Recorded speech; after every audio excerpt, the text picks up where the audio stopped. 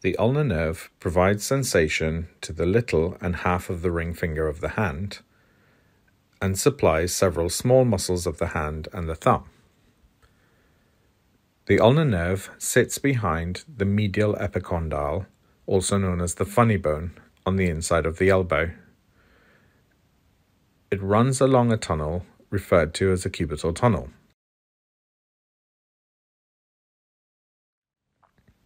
In some cases, the ulnar nerve can sublux or slip out of this tunnel over the edge of the medial epicondyle. Patients often experience this when they bend the elbow, often during exercise, and this can be felt sometimes as a snapping type sensation and can cause a shooting pain down towards the little and ring finger of the hand. This condition is known as ulnar nerve subluxation or snapping ulnar nerve.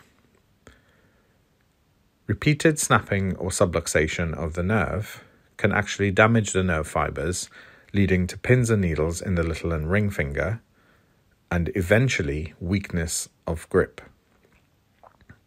The treatment for ulnar nerve subluxation is an ulnar nerve transposition. During this operation, an incision is made over the cubital tunnel. The subluxing ulnar nerve is released from the cubital tunnel and transposed forward over the muscle bellies of the forearm just at the front of the medial epicondyle, and the nerve is then stitched in place so it cannot sublux back into the cubital tunnel. The skin is then stitched and a dressing and a bandage applied. The bandage is kept on for 5 days, after which full movement can be achieved with physiotherapy. And as long as this condition is treated early before any permanent nerve damage occurs, recovery can be quite quick.